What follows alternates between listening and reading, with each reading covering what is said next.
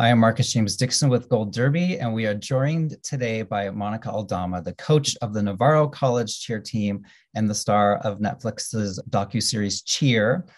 Before we talk about the new season, can you tell us a little bit about how your life has changed over the past 2 years? Because this show is a worldwide phenomenon. Yes, so we had no idea when we were filming this that it would be so big because it is cheerleading. So cheerleading does have a stereotype, but so we weren't really prepared for what was to come. Our life kind of went from 0 to 100 really fast. So we were just taking it all in. All of these wonderful opportunities came our way, but obviously with something this big comes then some devastating things as well. So the past 2 years have been, if you've watched season two, it was a lots of ups and downs and difficult times. And the good thing about living in a small town in Texas is that my day to day life doesn't feel very different. I still feel very normal and the same, and I still get up every day and go to Navarro College and coach. But outside of that little bubble is very different. And, we're just, taking every day as it comes and seeing what comes at us. Well, at Gold Derby, we're huge awards nerds, and I have to bring up that season one of Cheer won 3 Emmys, unstructured reality program, directing and editing. What was that moment like for you and your team when you found out that you had won all these trophies? Well, we love trophies.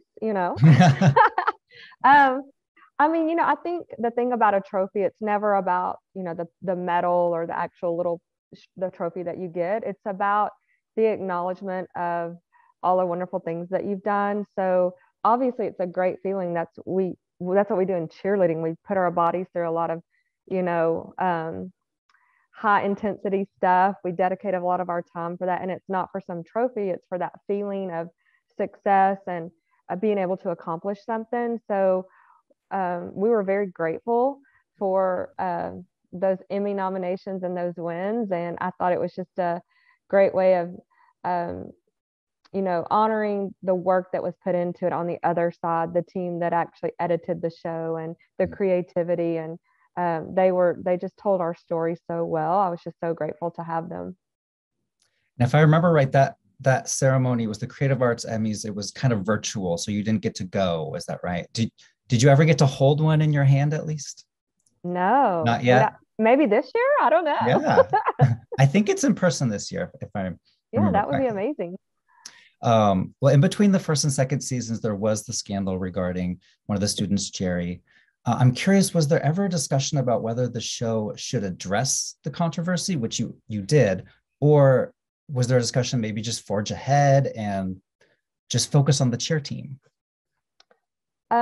I think that's probably a great question for Greg Whiteley, who is the creator of the show. And I know we had already obviously started filming season two when the pandemic hit and everything got canceled. And then before we even started back up filming the next season, which was also a part of season two, um, the Jerry Harris news broke.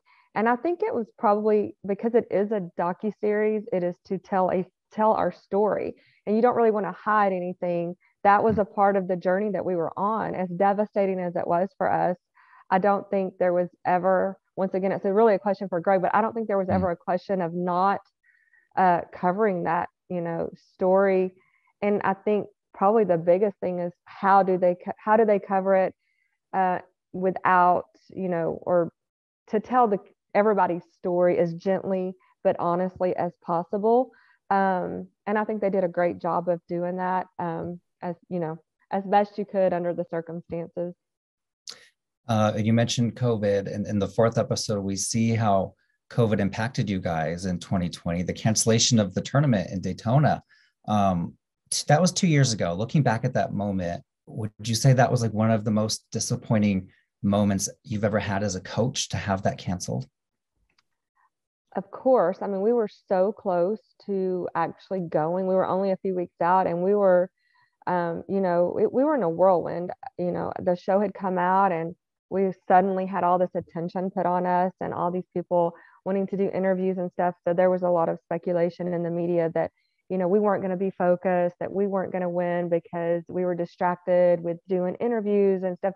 So honestly, we were determined to work twice as hard. We had put in so many hours, and we were actually on spring break, which is where we call it Hell Week because we put in so many hours, and we had just finished that up and feeling so good about competition. We had done 25 full outs. We could have competed right then if we needed to, and then we were like, surely this isn't going to affect us. We were so naive for a few days, and then it all spiraled out of control so fast. I've never experienced anything like that. The sadness of the kids, we came back and met. The school was, nobody came back from spring break because they weren't allowed to. We had gone online and shut down, but we were still there. So we came back and met and turned in uniforms, and it was a very, very sad day.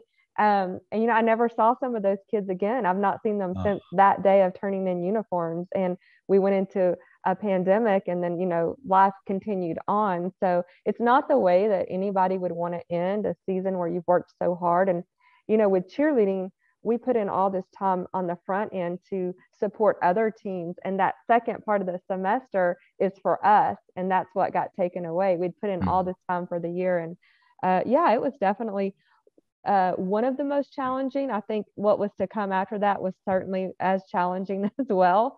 But the past 2 years have been some of the most difficult times as a coach that I've experienced. Speaking about the whole whirlwind of that moment, you're also going to Dancing with the Stars around the same time. So you have Dancing with the Stars, Jerry's story coming out, and then COVID.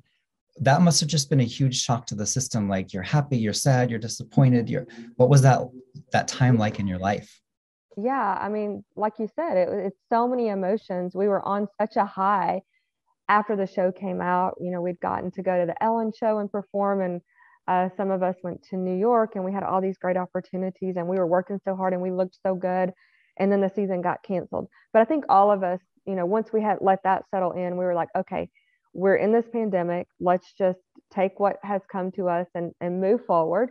And then, of course, I got off, asked to go on Dancing with the Stars. And that was a dream come true for me because I was such a huge fan and did that. And then the devastating news about Jerry, it's just like we couldn't get out of this weird cycle of ups and downs. And then coaching through a pandemic, that's a whole nother topic that we don't even have time for because it was so difficult because the rules were so, stringent. If anyone didn't feel well, then you're in and out of quarantine. And it was just something that I'm hoping that's behind us and that, we don't ever have to experience that again. Mm-hmm. Can you talk about what it means to have so many people look up to you, to be inspired by you? I'm thinking in particular, there's two little girls, and I think it was episode 6. They run up to you, they get your autograph, they get your photos, and then they like high five. We just met Monica. What are moments like that like when you experience those? Well, I have always prided myself on being a good role model for my team, and I've lived my life and my personal life the way that I would expect them to live there. So I've always prided myself on that. And in our little community of cheer, I've always tried to be that role model. It's just now on a much bigger scale. And, I've won enough trophies. I do this. I continue to put the time and effort into this for other reasons. And it's, for touching the lives, mostly of the athletes that I coach, that because they are like family to me, but also if I can just inspire anybody, to push through the bad times or to work hard to be successful or any of those things, just to make their dreams come true. It's such a great feeling that's what I continue to, put my time into this sport for. For our final question, I'm kind of curious, you mentioned this earlier. What are some of the misconceptions people have about cheerleading and cheer teams that you'd like to address or clear up? Well, I'm hoping that those of, the people that have seen cheer kind of have a new outlook on it. But before that, I think, the shows like Bring It On and stuff make it look like cheerleaders are, some mean popular girls that just want to look cute. And they, even outside of that, a lot of times you only get to see cheerleading on the sidelines of, a football game or something like that. And although we do that, and that is something that I actually love, I love game day cheerleading. it's not competitive cheerleading, and that's a whole new level. It's very athletic. And so we were hoping that all I wanted to do was tell our story of these incredible athletes that work so hard. And I'm hoping that, and I do think, I don't even hope, I know, because I've been told, I've gotten the DMs, I've gotten the messages of people who've said, I had no idea that cheerleading was this. I had no idea how athletic, I had no idea how hard and the work that's put in. And thank you for educating us. And even in the cheer community, people that have reached out and just said, thank you for educating the people of the world, because now they understand what we do. So hopefully those misconceptions of old school cheerleading, where it's a popularity contest, is kind of, that's history, and people really understand what these kids are committing to and putting themselves into. Awesome. Thank you so much, Monica. We will see you in a little bit in the big group panel session. Thank you.